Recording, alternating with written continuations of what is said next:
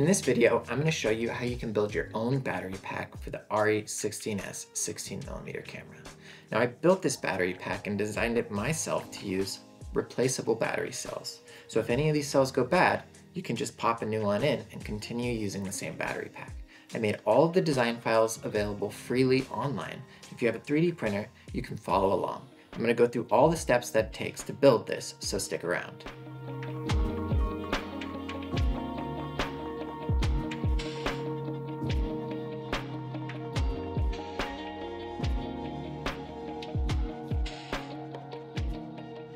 So last month, I went down a bit of a rabbit hole, figuring out how I could develop a battery pack for my 16mm cameras.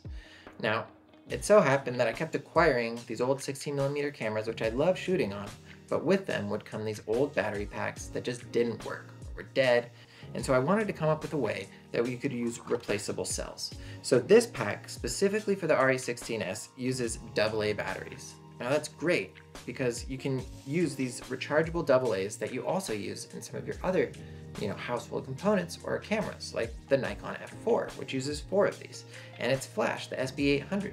So with those same batteries, when you're not shooting 16mm film, you can put them into these other components and still make use of them. So this pack doesn't charge anything. It's just for powering your camera. You take the batteries out and put them into a normal charger that will distribute the charge properly for each of the batteries. If you want to buy one of these, you can buy it at pluriboom.com. I've started to produce these all myself. I use locally made filament from Vancouver, Washington, and as much as I can, I use the best components that I can use. So for larger cameras like the Eclair NPR or the Eclair ACL, or maybe even some Atons, I built another battery pack. Now, this battery pack is powered by 4 18650 protected lithium-ion cells. Now, it's a bit more complicated of a pack because there's a voltage regulator in here which is adjustable, so you could actually use it for the Arri 16s or for the Eclair NPR by just making a quick adjustment underneath the hood here, and you can actually use the voltage readout on the side to make that adjustment. So because this is a bit more complicated, it costs a bit more, but it's also available on pluriboom.com. But today, we're going to be focusing on this battery pack, specifically for the Arri 16s. Let's get into that now. So here are the parts that you'll need. 8 negative battery contacts, 8 positive battery contacts, super glue, 8 M3 8mm Allen head screws, 8 M3 threaded inserts, 2 M3 tapered Allen head screws, and 2 M3 nuts, a 4-pole Female XLR chassis mount connector, some solder, 22 gauge stranded wire, optionally some white paint, and if you have a spot welder, some 5mm nickel strip.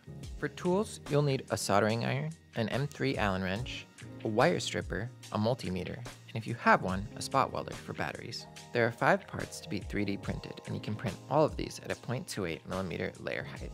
The link for these files is in the video description below. So the first thing that you're going to want to do is you're going to want to remove the supports from the 3D printed parts, and there's 5 parts here. And there's only going to be a few supports. There's some on the bottom of the battery holder. There's a couple at the port entries for the container. There's these small little pieces here, and then there's a support that runs along the base of this along here. Now the next step is that you're going to want to glue the finger spring onto the actual lid. Now the super glue that I use is this Gorilla Super Glue Gel. I really like this stuff. It dries quickly and it forms a bond that's stronger than any kind of plastic you could use it on. So it will never end up really breaking on the point where you super glued it. So before you do that, you want to take the piece here that has the tapered edges, and you're going to want to try and force it in, get it to kind of fit well, and that's where you want it to be. So you just kind of get it to fit in there, and then you can pop it back out, and now it's kind of prepped. And you want to take off the super glue here, and you're just going to apply a layer of super glue, and you don't need a lot, just into this area, and then you'll put it in there and you'll hold it down at that same angle I showed you for about 40 seconds, and then we'll just set that piece aside. Now this part is optional, but I like to do it because it makes it look a little bit more professional, and if you end up buying one of these from the website, it will be with these color polarity markings. And I just use this white paint. This is a neopaque paint from Jacquard, which is a nice paint because it's sort of flexible once it dries. And in a case like this where you're constantly taking in and out batteries, it's nice to have a resilient paint like that. And what I usually do, and this is sort of after a lot of like trial and error figuring out the best way to do this, is that I will actually use a small syringe to draw up the paint, and then I will just fill in each of the little polarity markings as best as I can with the paint, and it dries pretty quickly, but it just ends up making it look a bit nicer. The next step is inserting the battery contacts. So you need 8 positive contacts and 8 negative contacts, and they each slide. I designed this to be able to fit these contacts as sort of a press fit, so you don't need any glue or anything to hold the contacts in. And you just go through and you do that with every single one, and then you'll have them all sort of protruding out the back here, and then we can move on to the next step. All right, so next what you're gonna do is you're gonna fold over each of the pins on the side that doesn't have a feed out. So that part's pretty straightforward. A lot of times I'll double check just to make sure that they're fully pushed in before I bend these pins. But yep, you just fold them over. There's a couple of options for connecting these. So you can very easily solder them using 22 gauge wire. I do a lot of these, and I am obviously making them to sell to people, so it's much faster for me to actually use pure nickel strips to connect these in the same way that you might connect an actual battery pack. Take your trusty little spot welder here, and you go, and it will do a quick little spot weld for you. And I do a couple on each one just to make sure that they're sturdily on there. So this is kind of what you're looking for here, where the battery terminals are sort of like alternatively being welded together. And if you're doing that with wire, it's going to look the same, just with wire there. The last step here is that we want to look on the front here, and so this one is a positive wire. So we'll want to take some red wire and solder it to this terminal here and run it out. And on this side, it's negative. So we'll want to take a black wire and run it out as well.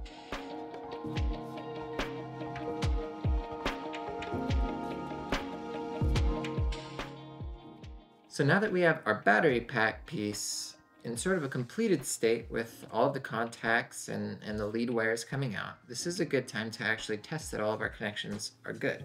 So we're going to want to take some fresh batteries that have been charged recently, and we're going to want to measure them with a multimeter. Now, if they were just charged recently, you'll probably get something close to 11 volts. That drops down very quickly to around 9.6 volts. But what you want to do is you want to set your multimeter to the right voltage measurement and use the right lead connection. And you're going to just connect these two here, and you'll see that it's actually at 11.06 volts right now. So we're good, and we can move forward with the rest of the design. So next, you want to take these heat set threaded inserts and insert them into these holes, which should be printed just big enough for them to sort of fit with their tapered edge in there properly. Yeah, the brand of threaded insert that I use is Ruthex brand. The goal is just to be able to make this a product that's reusable and fixable, so people can take it apart and modify it and change it in the future, and it's not just this glued together piece of crap. One of the important things about these threaded inserts is that you have a soldering iron where the temperature can be changed by varying degrees. And what you want to set it to is around 230, 235 degrees Fahrenheit, because we printed this in PLA. You could use a different, filament, but then you'd have to change what temperature you used. Usually about 10 or 15 degrees above the filament that you used. So we'll turn on the soldering iron, and you basically just want to push these inserts in, and all you got to do is start to push it in there. And there you can see it just kind of quickly sunk down in there, and I'll use this tool to kind of help me separate it out, because otherwise it would just pull right back out. So this is about what you're looking for once you get all of the threaded inserts put in. You want each of the inserts to sit flush with the surface that they're a part of and not protrude too much. And what this will allow us to do is to actually mount some of these pieces, like our battery pack that we just built, in a way that allows us to fix it and replace it later, to mount the lid on top of the container. To do that, you need 4 of these M3 screws. They're 8 millimeters long.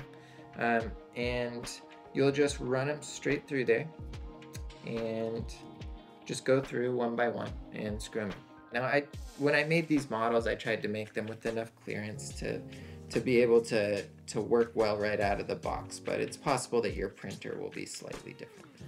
All right, so we're on the home stretch now. One of the last things that you're gonna do is you're gonna run these wires through this hole here, and then you're gonna wanna trim them down, probably about to here or maybe a little bit farther. It's kind of annoying to have to solder through this hole, but that's kind of what you gotta do. And the way to sort of understand how to wire these XLR female inputs is that the 1 is going to be the negative contact, the black, and the 4, the one on the opposite side of it, is going to be positive contact. So we'll set up the soldering iron and we'll make those 2 quick solders. A nice thing to do when you're making connections like this is to use a little bit of shrink wrap, and so I like to slide those on before I do this, otherwise it's basically impossible. So just get your shrink wrap on there ahead of time. If you're doing shrink wrap, it's not required, but I like to do it, and just kind of slide them over the soldered pieces at the end.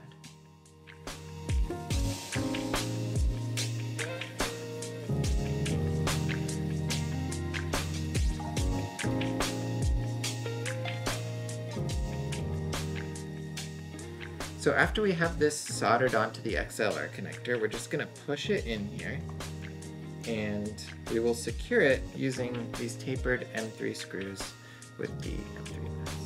Now this part's a little finicky. The top one's really easy to get. The bottom one will probably frustrate the heck out of you, but it's totally doable. And you just kind of got to use one finger to hold the nut down while you kind of feel for it on the other side of this one. And it doesn't take too long once you kind of get the hang of it, but yeah, that is one of the frustrating things about this. So get those 2 screws in there, and then we'll move on to just connecting everything up. All right, so the very last step here is to take the lid, secure it on top of the whole piece, take the snap lid and put it on. So we're just gonna use some M3 Allen head screws to secure this in here. And the holes may be a little bit wonky because they do have to be printed with support. So a lot of times I'll take a little tool and I'll just clear them out just to make sure that it's easy to screw through. And we'll come back and we'll test the camera. All right, so we're basically done. All we have to do is stick our batteries in and test that our snap lid fits cleanly. And sometimes you'll have to kind of work it in and out a couple of times before it becomes easy to snap in and out. But this one isn't too bad. So snap's closed, and all that's left to do is to basically plug it in and see if it works. So, and there you go. We've got a running Arri 16s that runs off of replaceable, rechargeable AA batteries. So thank you guys for watching. Again, if you don't want to build one of these yourself, you can always buy it from our website at pluriboom.com. And hopefully I'll be able to build some other cool things that all of them will be open source, and all the designs will always be free, and I will always try to make a video to explain how you can make these, because the more people shoot and film, the better.